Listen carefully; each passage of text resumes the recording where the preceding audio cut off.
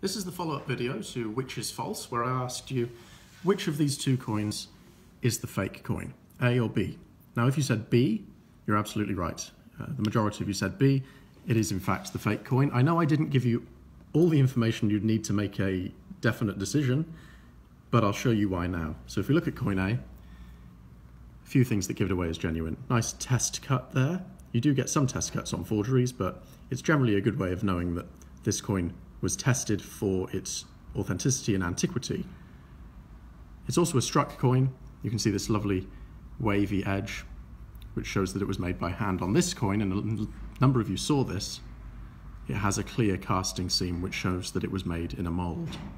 It also has nasty porous surfaces, which also show that it was made in a mold rather than being hand struck, and it has a false patina of some sort of paint that was added. But the real Achilles heel of this coin is if we put it on the scales.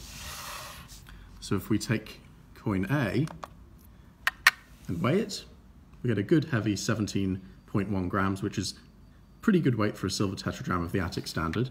But if we put this one on, and the reason I didn't do this yesterday was because it would have made it far too obvious, we get a weight that's less than half that of the previous coin.